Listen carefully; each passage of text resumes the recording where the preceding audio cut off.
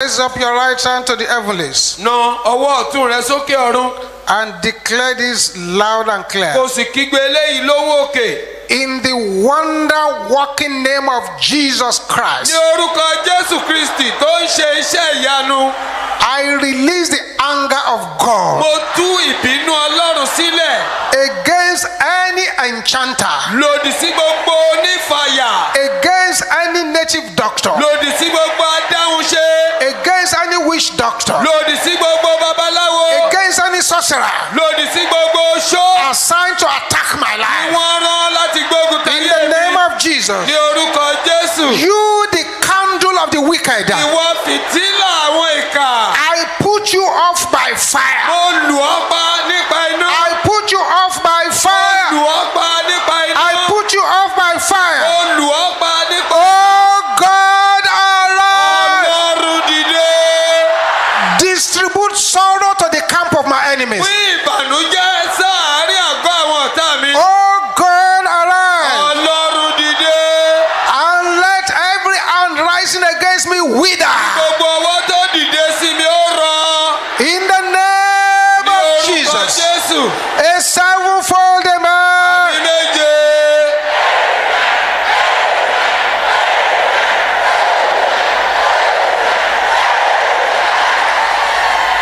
Just be silent before the Lord now. Ẹ dákẹ́ rọ́rọ́ níwájú Olúwa nísinsìnyí. As some giant angels are in the midst. Bí àwọn áńgẹ́lì òmíràn bí wọ́n ti sọ̀kalẹ̀ And sáárín they are àgbo. going to be moving from person to Ó person. sì máa lọ látọ̀dọ̀ ẹnìkan sí ẹnìkejì.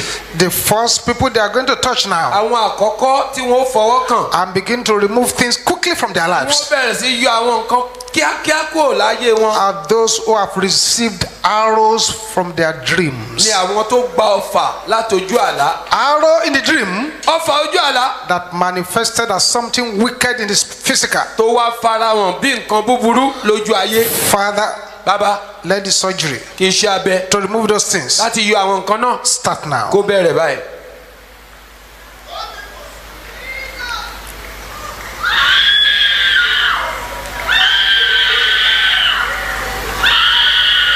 They are coming out. Wọ́n ń jáde.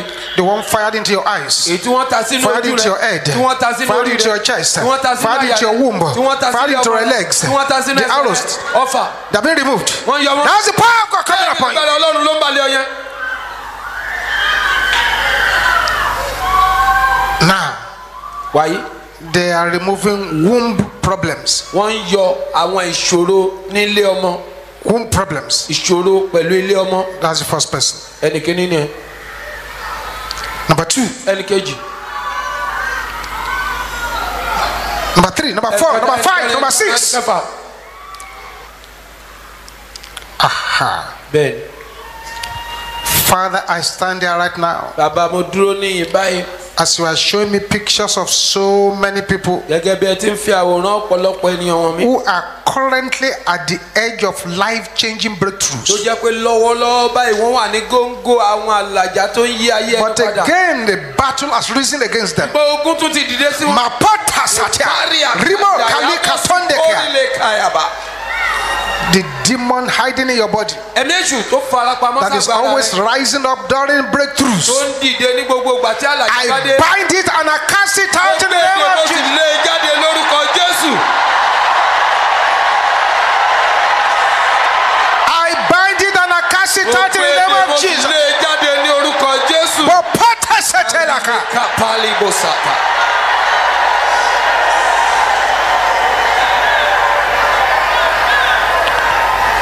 Let him go.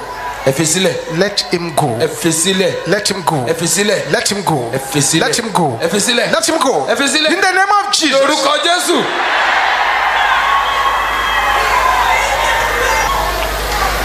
Silence. Kí ìdákẹ́ rọ́rọ́ wà.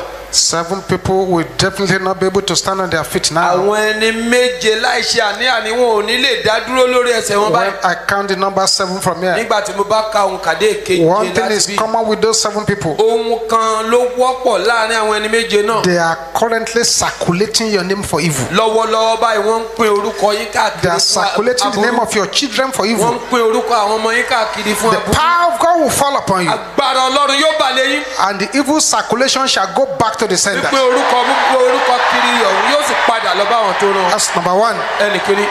Number two. ẹnìkejì. Number three. ẹnìkẹta. Number four. ẹnìkẹrin. Number five. Number six. Number seven. ẹnìkeje.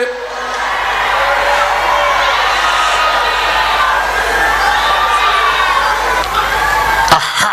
bẹ́ẹ̀ni. And those ones àti àwọn that have traveled out of this state to harm you tó rìnrìn àjò kúrò nípínlẹ̀ yìí láti lè ṣe ọ́ níbi. will not come back. wọn ò ní padà wálé mọ́. In the name of ní Jesus. orúkọ Jésù.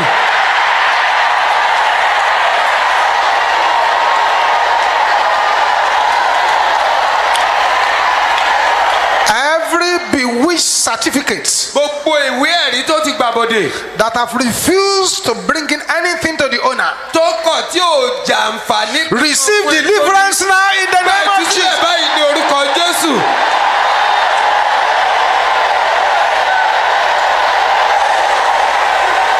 Thank you, o Jesus. ṣeun Jésù. Time for you to pray this very dangerous prayer. ó ti tó àkókò láti gba àdúrà tó léwu wọ̀nyí. Let nobody's voice be louder than yours má ṣe jẹ́ kó ohùn ẹnikẹ́ni bo ohùn rẹ mọ́lẹ̀. as you cry to the Lord in this prayer. ní bá ó ti ké pe Olúwa nínú àdúrà yìí. Where is the Lord God of Elijah? níbo ni Olúwa Ọlọ́run Èlíjà wà? Arise! dìde. Swallow my stubborn enemies. gbé ọ̀tá mi olórí kúkú In the mi. name of ní Jesus. orúkọ Jésù.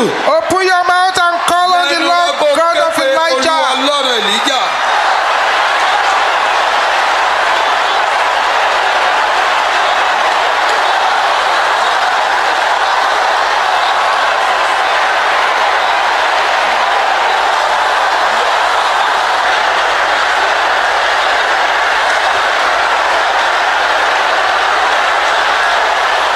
Thank you, Jesus. o ṣeun Jésù. In Jesus' name we pray. lórúkọ Jésù la A gbàdúrà. louder amen. àmì tó rinlẹ̀. Father, let your miracle power, bàbá ẹ jẹ́ kí agbára iṣẹ́ ìyanu your yín. breakthrough power, agbára àlàjá yín. your testimony power, agbára ìjẹ́rìí yín. your awesome power agbára títóbi yín. fall upon all who are gathered here in the name of àti Jesus. gbogbo ẹni tó wà ní orúkọ Jésù. Thank you, Heavenly Father. adúpẹ́ bàbá ọ̀run. In Jesus' mighty name we ní pray. orúkọ ńlá Jésù Kristi. Amen. àmín. Let's have our seat. God bless you. ẹ jẹ́ ká jókòó Ọlọ́run yóò bùkún fún wa.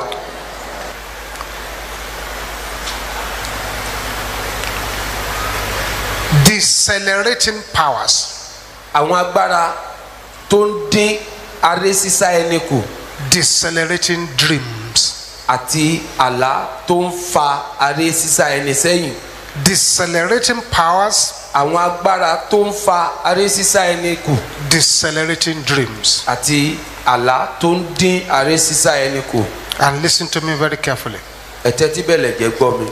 In Psalm 84 verse 7. nínú orin Dáfídì orí kẹrìnléní ọgọ́rin ẹsẹ̀ Psalm ìkeje. 84 verse 7. orin Dáfídì ìkẹrìnléní ọgọ́rin ẹsẹ̀ ìkeje. Psalm 84 verse 7. orin Dáfídì ìkẹrìnléní ọgọ́rin ẹsẹ̀ ìkeje. They go from strength to strength. wọ́n ń lọ láti ipá dé ipá. Every one of them in Zion appeared before God. ní Síónì ni àwọn yọ níwájú Ọlọ́run. They go from what to what? wọ́n ń lọ Strength láti to ipá strength. dé ipá. It didn't say from weakness to kò weakness. sọ pé láti àìlera dé àìlera. It's strength to strength. láti ipá dé ipá. Every one of them in Zion appear before God.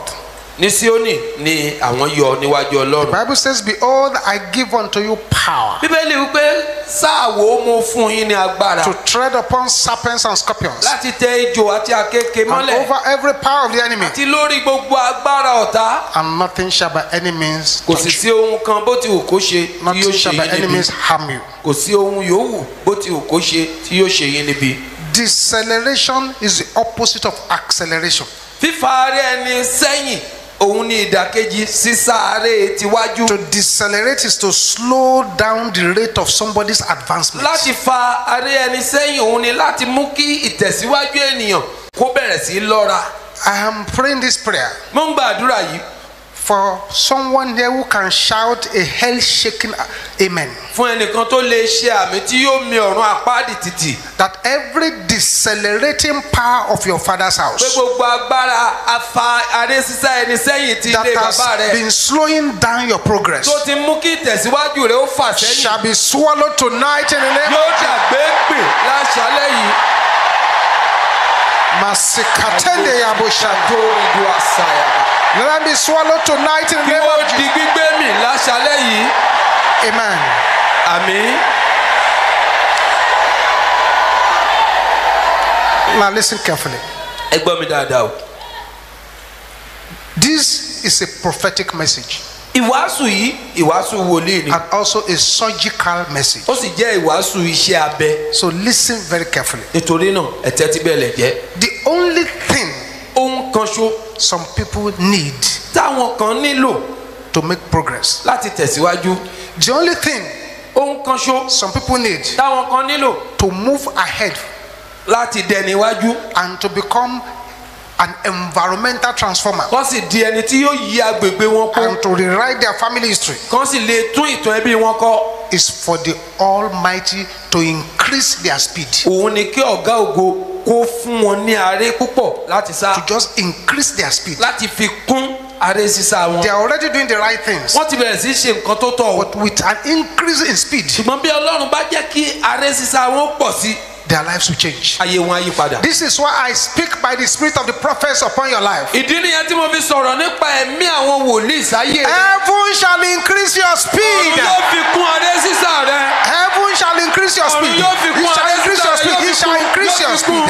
Heaven shall Ọ̀run increase yóò your fi speed. kún aré sísá Heaven rẹ̀. shall increase your Ọ̀run speed. yóò fi kún aré sísá Heaven rẹ̀. shall increase your speed. Ọ̀run yóò fi kún In aré the sísá rẹ̀. name of Jesus. Ní orúkọ A Jésù. sevenfold amen. Àmì méje.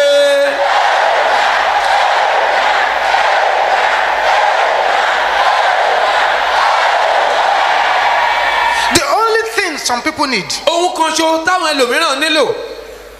is to get heaven to lay hands on them. Òun ni kí ọ̀run kó dá ọwọ́ lé wọn. The only thing some people need, Ohun kan ṣo táwọn kan nílò. the only thing they need to do to get to the next level Tí wọ́n nílò láti ṣe kí wọ́n lè dé ìpele tó kàn. is for heaven to lay hands on them Òun ni kí ọ̀run ó gbé ọwọ́ lé wọn. and give them divine acceleration. Kó sì fún wọn ní ìtani kánkán àtòkè wá. To accelerate is to catch up and pass others in achievement. Láti tani kánkán òun ni kí ènìyàn ó dìde kó sì lé àwọn yòókù kọjá Is kó to- jìnnà sí Is wọn to do nínú àṣeyọrí. better than the others. Òun ni láti ṣe dáadáa ju àwọn yòókù Is lọ. to get the upper hand. Òun ni láti rọ́wọ́ mú.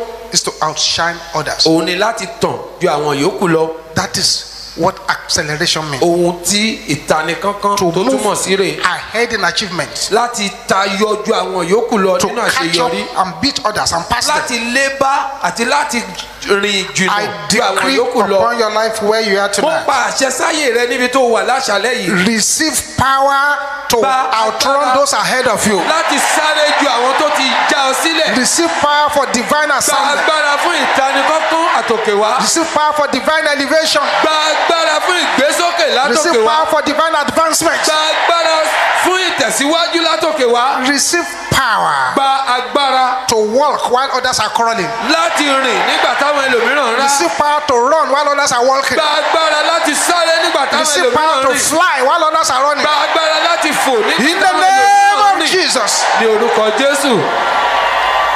The story of Esther in the Bible Ìtàn Ẹ́sítérì nínú Bíbélì changed within 14 days. láàrin ọjọ́ mẹ́rìnlá ló yí padà. The story of blind Bartimaeus in the Bible Ìtàn Bátíméwù afọ́jú nínú Bíbélì changed within hours. láàrin wákàtí díẹ̀ ló yí padà. After 38 years of affliction, Lẹ́yìn ọdún méjìdínlógójì ìpọ́njú, the story of the sick man by the pool of Bethesda changed within hours. ìtàn ọkùnrin aláìsàn tó wà létí odò Bethesda ó yí padà láàrin wákàtí díẹ̀. It took only 24 hours Wákàtí mẹ́rìnlélógún péré ló gbà for Job's 9 months suffering to end. fún ìpọ́njú olóṣù mẹ́sàn-án ti Jóòbù kó fi dópin. This is why I speak to you again by the spirit of the prophet. Ìdí nìyẹn tí mo fi sọ̀rọ̀ sí ayé rẹ nípa ẹ̀mí wòlíì. That your life shall prove that the God of Elijah is on Pé ayé duty. rẹ yóò fi hàn pé Ọlọ́run Èlíjà ó yìí ń ṣiṣẹ́.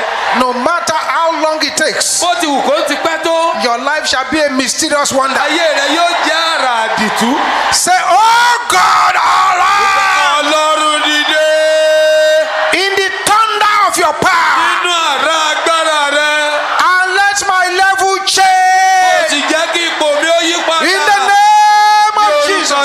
Jésù. Open your mouth and ask for that lẹ́nu rẹ level kó to béèrè change. fún ìyípadà ipò rẹ.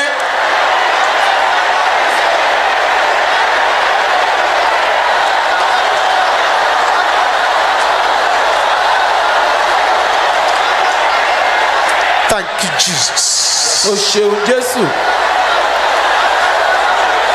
In Jesus' name we pray. Lórúkọ Jésù la gbàdúrà. When you have divine acceleration, Nígbà tó bá gba ìtani kánkán àtòkè wá, you become a sign and a wonder. ó di àmì àti àrà.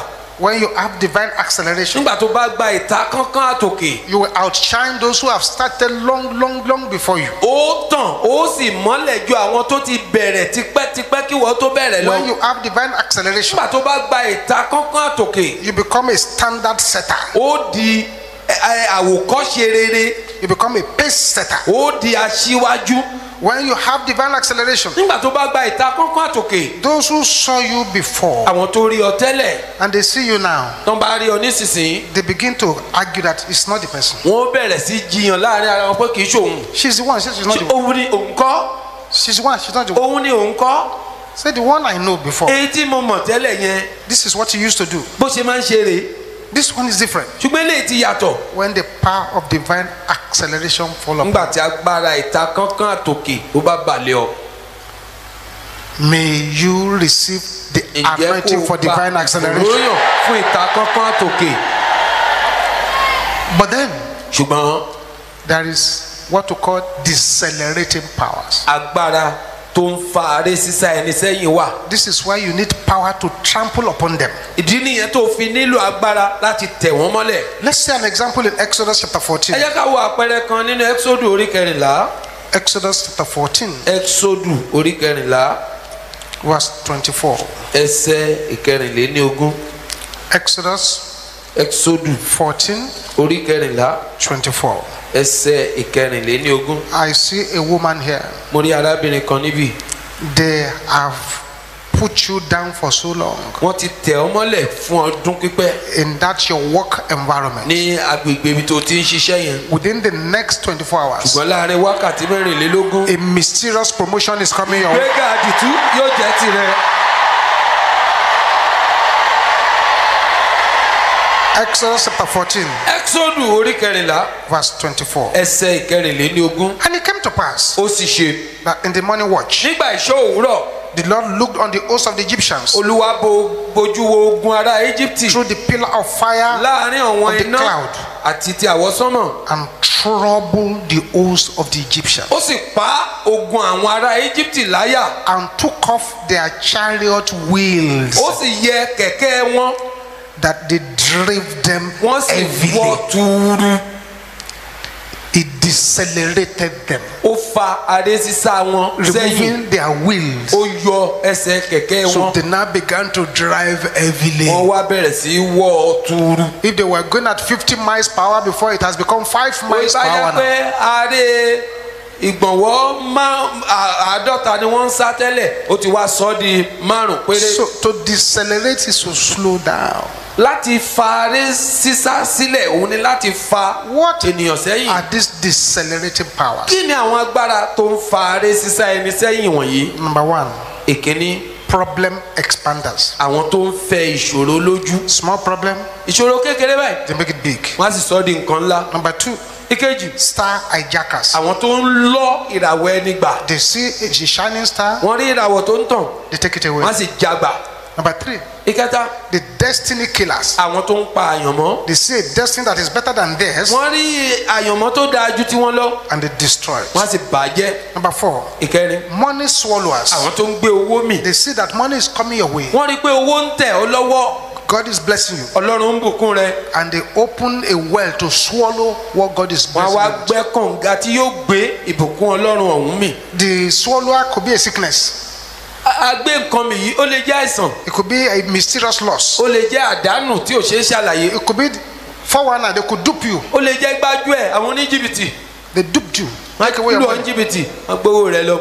5, Ìkarùn, head manipulators. àwọn tó ń ṣe àyídáyídá orí.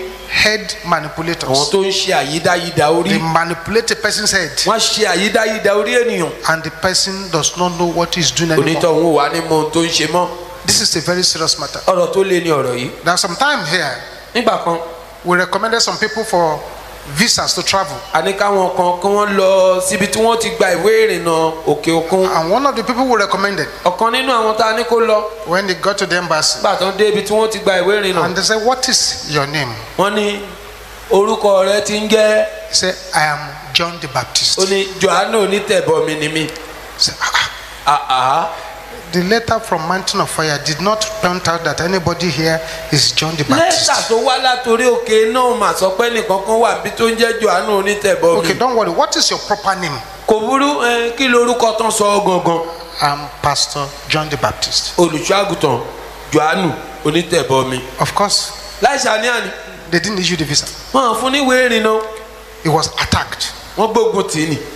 What we are saying today is a serious matter. ohun tá à ń sọ lónìí ọ̀rọ̀ tó lé ní o. The fact that you're a pastor is relevant. pé èèyàn jẹ́ olùṣọ́àgùtàn kò ní í fi ṣe pẹ̀lú ọ̀rọ̀ náà. Though there are powers that have no respect for the anointing unless you know what to pray. àwọn agbára kan wà tí wọn ò bọ̀wọ̀ fún ìfòròyàn àfi tó o bá mọrú àdúrà tó gbà. 6. ìkẹfà There are progress arresters. àwọn tó ń mú ìtẹ̀síwájú so. You see somebody going, they arrest the progress. wọ́n rí ẹnìkan tó ń lọ wọ́n á sì mú ìtẹ̀síwájú rẹ̀ so. 7. ìkeje Satanic ministers. àwọn òjíṣẹ́ sátánì. Satanic ministers àwọn òjíṣẹ́ sátánì who confuse people, tí wọ́n ń pọ̀ àwọn ènìyàn nínú. give them unscriptural things to do, wọ́n á sọ pé kí wọ́n lọ ṣe àwọn nǹkan tí ò bá ìwé mímọ́ mu. pray on urine and ask people to drink it, wọ́n á gbàdúrà sí ìtọ̀ wọ́n á ní káwọn èèyàn gbé e mu. asking for chicken, asking for goat, wọ́n á asking béèrè for all kinds àkùkọ of wọ́n á things, béèrè òbúkọ wọ́n á béèrè oríṣiríṣi nǹkan. asking people to take their clothes nakedly and throw into the water, wọ́n á ní káwọn èèyàn bọ́ra báṣọ wọn kí wọ́n dà sínú odò.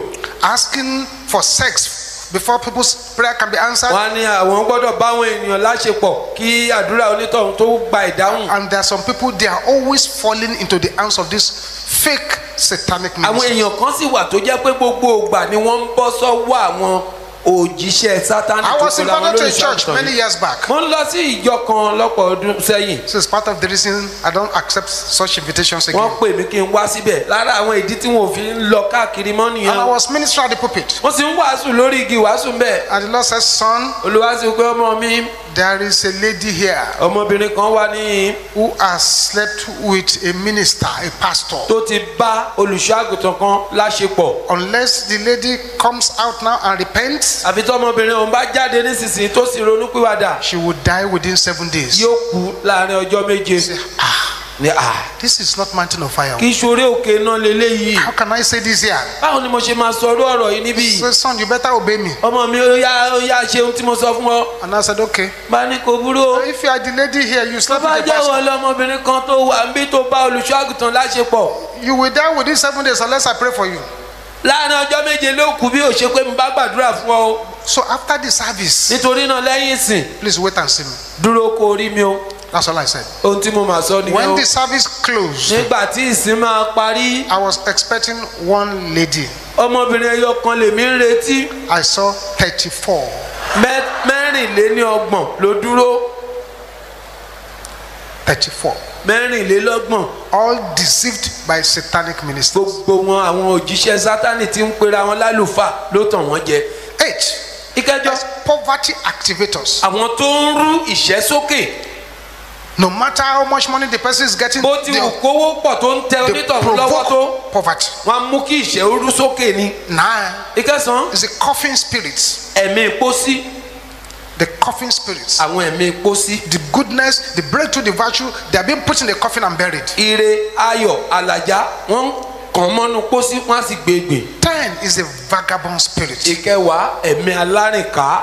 Vagabond spirit. ẹ̀mí alárìnká. Just move the person from place to yóò kàn place. máa gbá onítọ̀hún láti ibi kan lọ sí ibòmíràn. Market to market. láti ọjà sọ́jà. Store to store. ní ilé ìtajà sí ilé Business to ìtajà. business. yóò máa mú un láti òwò kan lọ sówò míì. No focus. kò sí nǹkan kan tó ń lépa. Nothing. kò sí nǹkan kan. Try this, try this, try ó that, gbìyànjú try ilé ó that, try that, gbìyànjú ilé try ó that, try gbìyànjú that, try tọ̀hún ó that. gbìyànjú tọ̀hún. Vagabond spirit. ẹ̀mí alárìnká. 11 ìkọkànlá is the spirit of death and hell. ẹ̀mí ikú àti ipò òkú. Spirit of death and hell. ẹ̀mí ikú àti ipò òkú. I want you to understand this very, very well. mo fẹ́ kí nǹkan yìí kó yé yín dáadáa. Spirit of death and hell. ẹ̀mí ikú àti ipò òkú. 12 ìkejìlá. Strange money.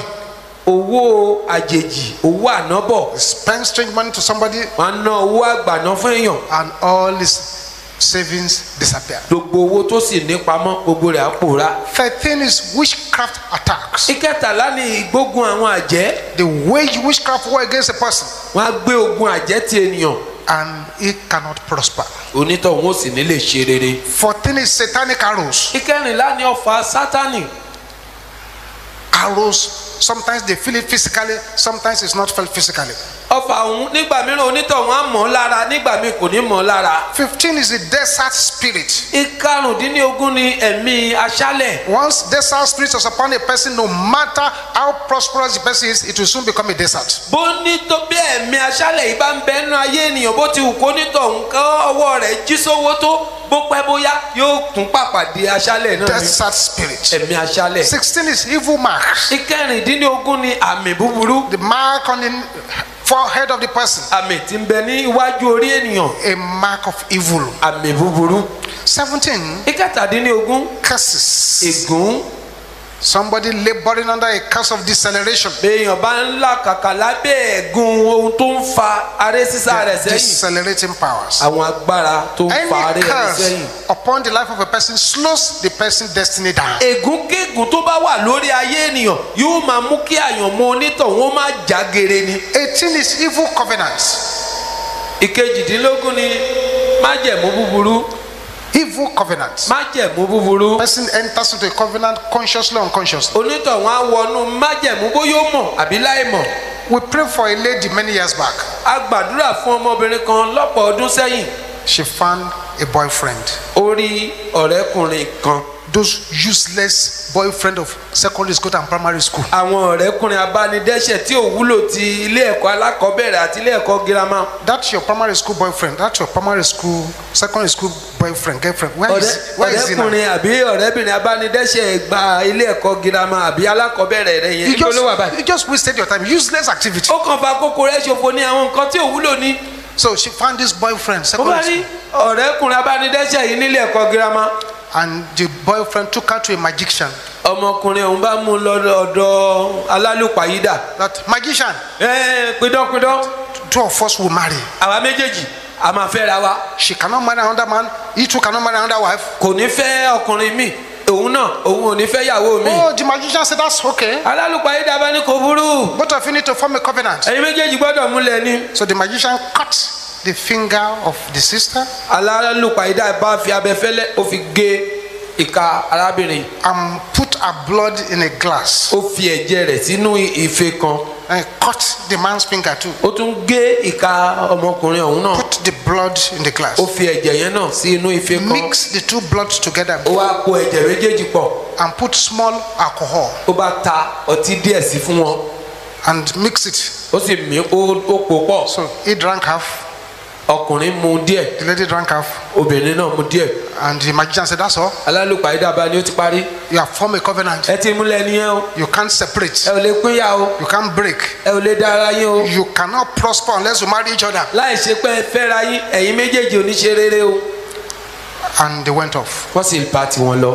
But then something tragic happened. ṣùgbọ́n ohun ìjàmbá kan wá ṣẹlẹ̀.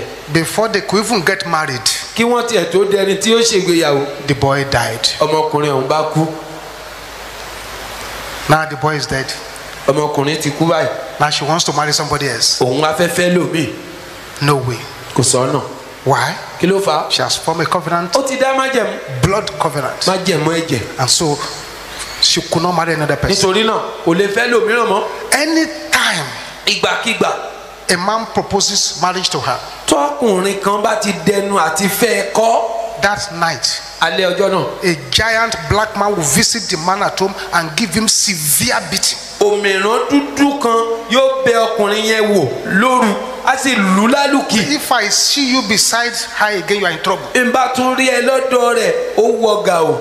The boy that he wanted to marry died at the age of 20. ọmọbìnrin tó fẹ́ tó fẹ́ fẹ́ 20 ọdún lọ́jọ́ orí tó ti kú. By the time this lady arrived in Mountain of Fire, she was 42. nígbà tí ọmọbìnrin máa fi dórí òkè náà ti ṣe ìyanu ó ti di ọdún 42 lọ́jọ́ orí. She still could not find somebody. síbẹ̀síbẹ̀ kò tí ì rọ́kọ fẹ́. Eventually, one pastor said, I want to marry you. nígbà tó ṣe díẹ̀ olùṣọ́àgùtàn kan bá ní mo fẹ́ fẹ́ o. 1 week to the wedding, ó kù ọ̀sẹ̀ kan sọ́jọ́ ìgbéyàwó. the pastor developed stroke. rọlápá rọlẹ́sẹ̀ ó bá ṣubú lu Before we could say Jesus is Lord, ká tó wípé Jésù lolúwa. the family of the pastor came from their village. àwọn ẹbí olùṣọ́àgùtàn wọn bá dé látàbúlé wọn. They said, prayer cannot help him. Prayer wọ́n cannot àdúrà help ò him. lè ràn lọ́wọ́ àdúrà ò lè ràn lọ́wọ́. They carried him to the village. wọ́n gbé lọ sábúlé wọn. He never came back.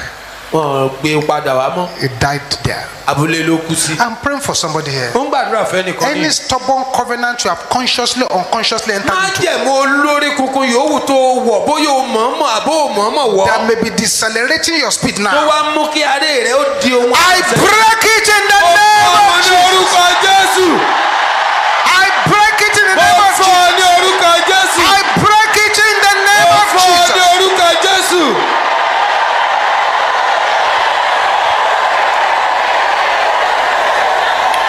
19. ìkọkàndínlógún. Progress diverters. àwọn tó ń yiri ìtẹ̀síwájú ẹni. And 20. ogún. Evil reporters. àwọn oníròyìn búburú. I stop there. wọ́n dànù dúró ń bẹ̀ yẹn. When you are dreaming of going back to your old school, nígbà tó bá bẹ̀rẹ̀ sí lálàpọ̀ padà sílé ẹ̀kọ́ tó ti lọ tẹ́lẹ̀. deceleration dreams. àlá tó ń fa aré ẹni sẹ́yìn ni. Going back to your old house, tó bá ń padà sí ilé tó ti gbé ńgbà kan rí. the dream, àlá yẹn. decelerating dreams. àlá tó ń fa aré sísá ẹni sẹ́yìn ni. Seeing dead relatives, rírí àwọn ìbátan tó ti kú. decelerating dreams. àlá tó ń fa aré ẹni sẹ́yìn ni. Wearing old clothes, wíwọ àwọn aṣọ àtijọ́. decelerating dreams. àlá tó ń fa aré ẹni sẹ́yìn ni. Going back to your place of birth, pípadà lọ síbi tá a ti bí ọ. decelerating dreams. àlá tó ń fa aré ẹni sẹ́yìn. Playing with friends of you that you have not even seen since you become an adult. bíbá ara rẹ lójú àlá kó ń bá àwọn ọ̀rẹ́ ìgbà èwe rẹ ṣeré àwọn tó rí mọ́ nígbà tó ti dàgbà. Decelerating dreams. àlá tó ń fa aré ẹni sẹ́yìn. Climbing a mountain and not getting anywhere. pípọ́n orí òkè ṣùgbọ́n láì re ibì kankan ń bẹ̀. Being inside a steeringless vehicle. kéèyàn wà nínú ọkọ̀ tí ò ní ìjánu.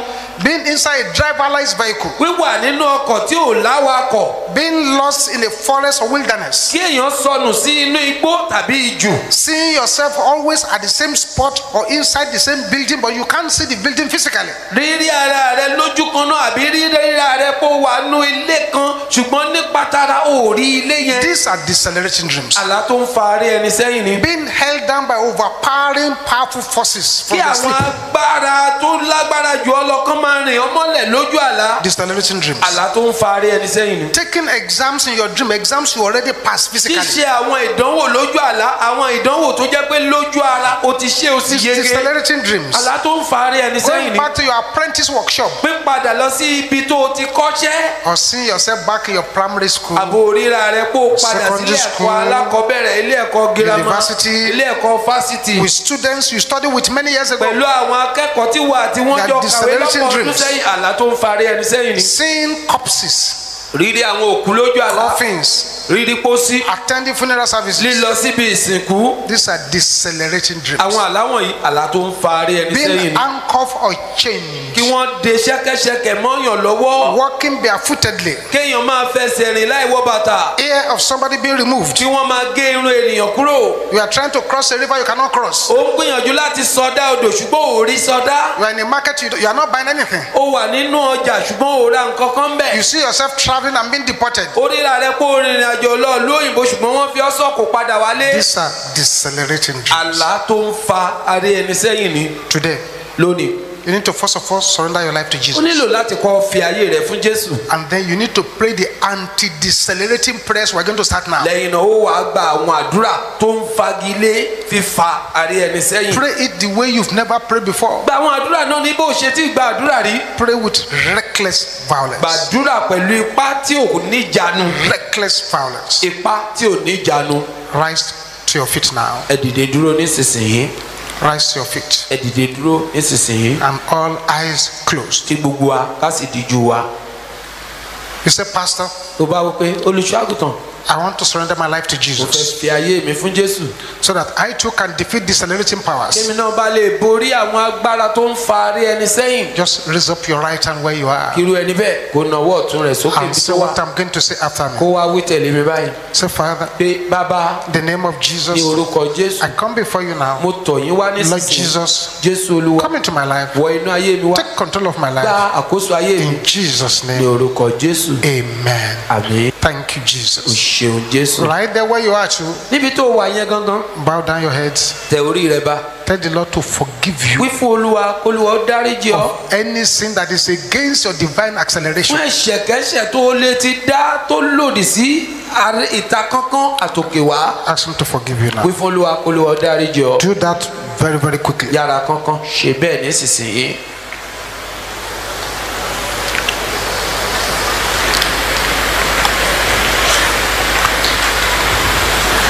Amen. àmín. Powers agbára pressing down my ó head. ń tẹ orí mi bá. Down! In the name of ní Jesus. orúkọ Jésù. In Jesus' name we pray. lórúkọ Jésù. The powers agbára slowing down my progress. tó ń fa ìtẹ̀síwájú mi. Down! In the name of ní Jesus. orúkọ Jésù.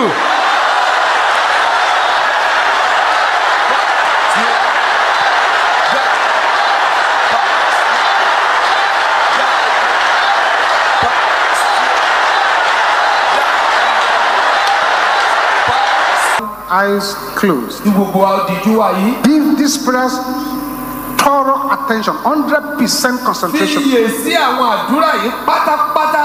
Let your head pray. jẹ́ kó rí rẹ gbàdúrà. Let your legs pray. jẹ́ kí ẹsẹ̀ rẹ gbàdúrà. Let your body pray. jẹ́ kí ara rẹ gbàdúrà. Let heaven know jẹ́ kí ọ̀run mọ̀ that you are not ready to take no for an pé answer. o ò ní gba ìgbàkúgbà. The battle of walking without gain. ogun ṣíṣiṣẹ́ láìlérè. Scatter in the name of Jesus. orúkọ Jésù. That's right. Scatter the battle. tí ogun náà ká.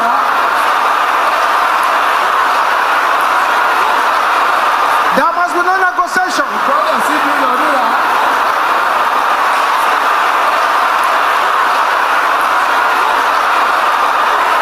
Open your mouth, open your mouth, open your mouth. lẹ́nu rẹ. See what is going on. ẹ wo ohun tó ń ṣẹlẹ̀. In Jesus' name we pray. lórúkọ Jésù la gbàdúrà. That is number one. ìkíní nìyẹn. Number two. ìkejì. Battle distributors. àwọn tó ń pín ogun kiri. I am not your candidate. èmi kì í ṣe nìyí. Can you shout it loud? kígbe rẹ̀ lóhùn rárá. Death! In the name of Jesus. lórúkọ Jésù.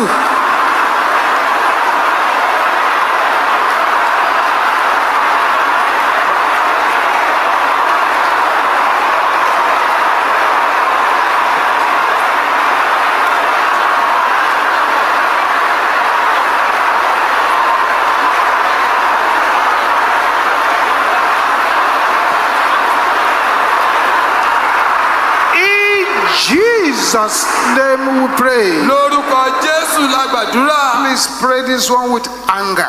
gba eléyìí pẹ̀lú ìbínú. Wicked spirits ẹ̀mí ìkà bearing answers to my prayers. tó ń gbé ìdáhùn àdúrà mi gbé. I bury you now. gbé ọgbìn báyìí. In the name of ní Jesus. orúkọ Jésù.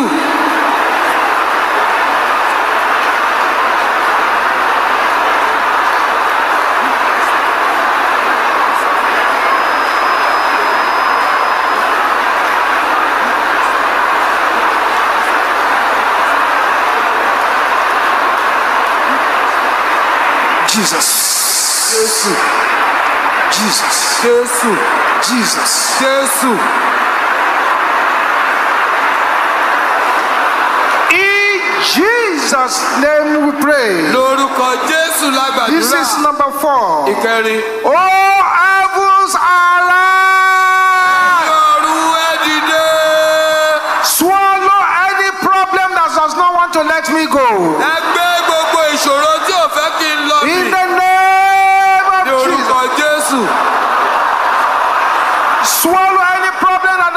to let me go. gbogbo ìṣòro tí ò fẹ́ kí n lọ mì.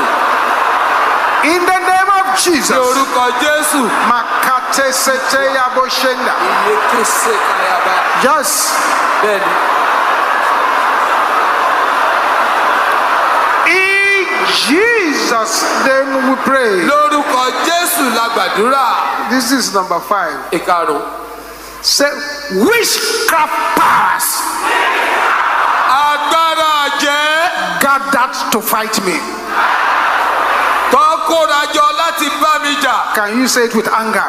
Ibẹ̀ pẹ̀lú ìbínú. Shout it at the top of your voice. Ìgbé rẹ̀ ló wòkè. Destroy yourself Ara yín run. in the name of Ní Jesus. orúkọ Jésù.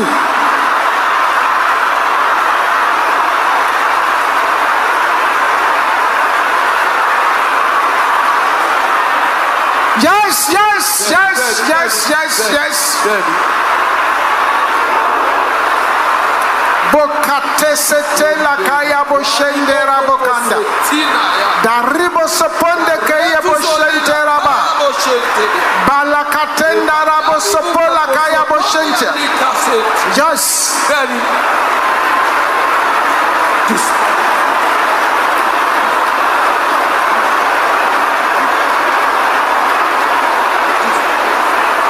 In Jesus' name we pray. Lórúkọ Jésù la gbàdúrà.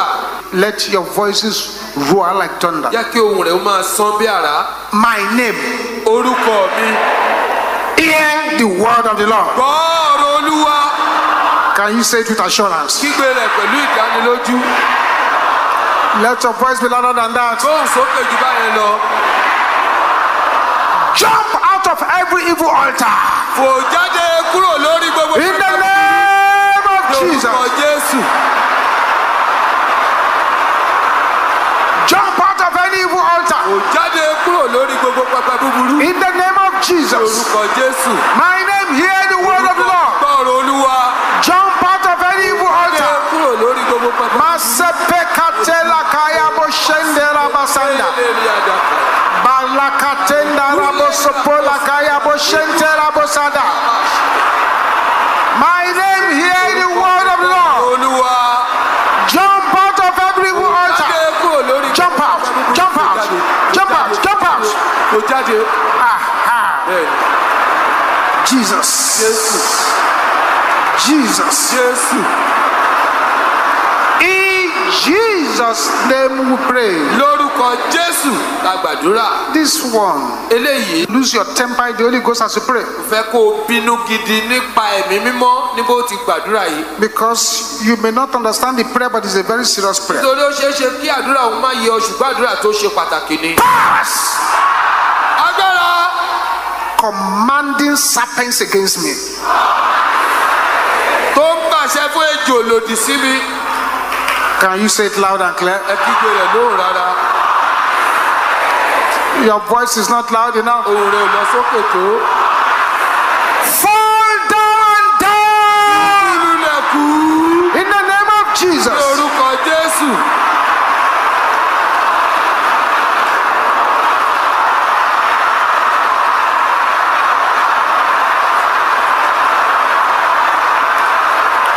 Jesus. Jesus. Jésù.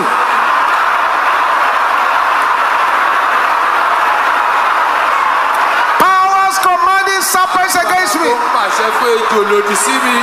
Fall down, die in the name of Lulẹ̀ kú lórúkọ Jesus. Jésù. Enough is enough, enough is enough. Ó tó gẹ́. Bokete setele keye boshendera bokonda.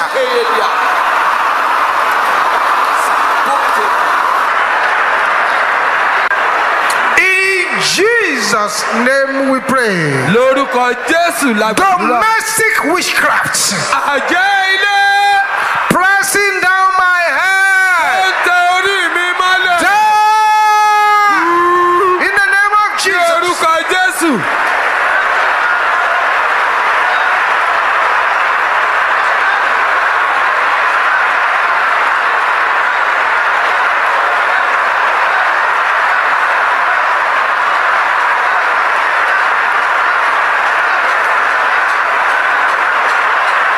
Louder, louder. Gbóhùn sókè, gbóhùn Don't sókè. negotiate. Má dúnàdúrà.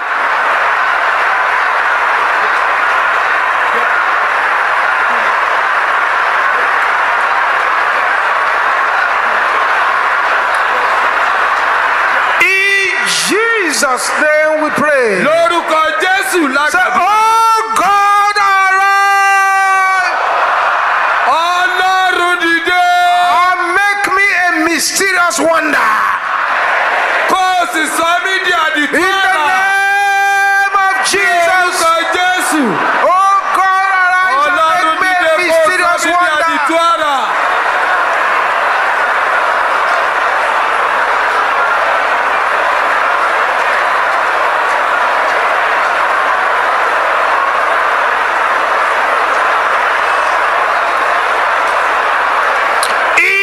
Jesus' name we pray. Lórúkọ Jésù lágbàdúrà. Decelerating power. Agbára tó ń fani sẹ́yìn. I am not your candidate. Kì í ṣe èrò rẹ. Die in the name of Ní Jesus. orúkọ Jésù.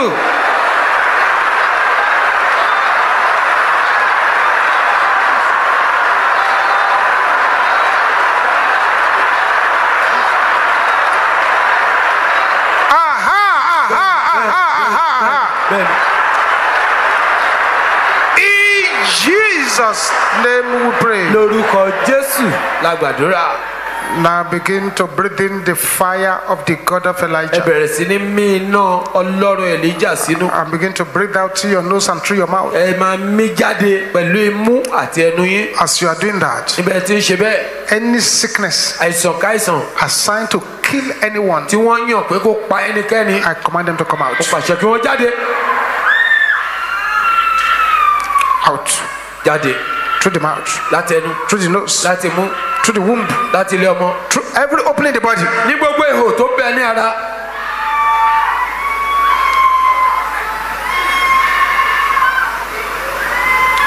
Thank you, Jesus. O ṣeun Jésù. Stretch your right hand towards this altar. Na ọwọ́ ọ̀tún rẹ̀ síwájú pẹpẹ yìí. Father, these hands that are stretched here, Bàbá, àwọn ọwọ́ tí wọ́n nà síwájú yìí, let them become the hands of healing, kí wọ́n di ọwọ́ ìwòsàn, hands of deliverance, ọwọ́ ìtúsílẹ̀, hands of power, ọwọ́ agbára, hands of strength, ọwọ́ okun, hands of glory, ọwọ́ ògo, hands of breakthrough, ọwọ́ àlàjá, battle axe of God. àké ogun fún In Ọlọ́run. the name of Jesus. Lórúkọ Jésù.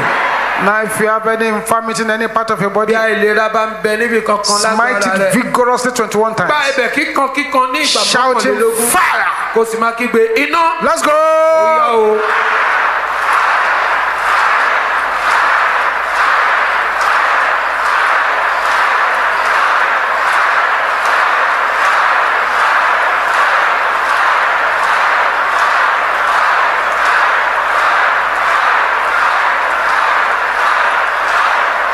Jesus. Jésù. Jesus. Jésù. Amen. Àmín. Check your body now. Yẹ àgọ́ ara rẹ̀ Do wò what báyìí. you could not do before. Ohun tí o lè ṣe tẹ́lẹ̀ ṣe. Aha. Bẹ́ẹ̀ni. Makatenda lekaya busha. Ribosepira lekatende ya bushenta. Thank you, O Jesus. ṣeun Jésù.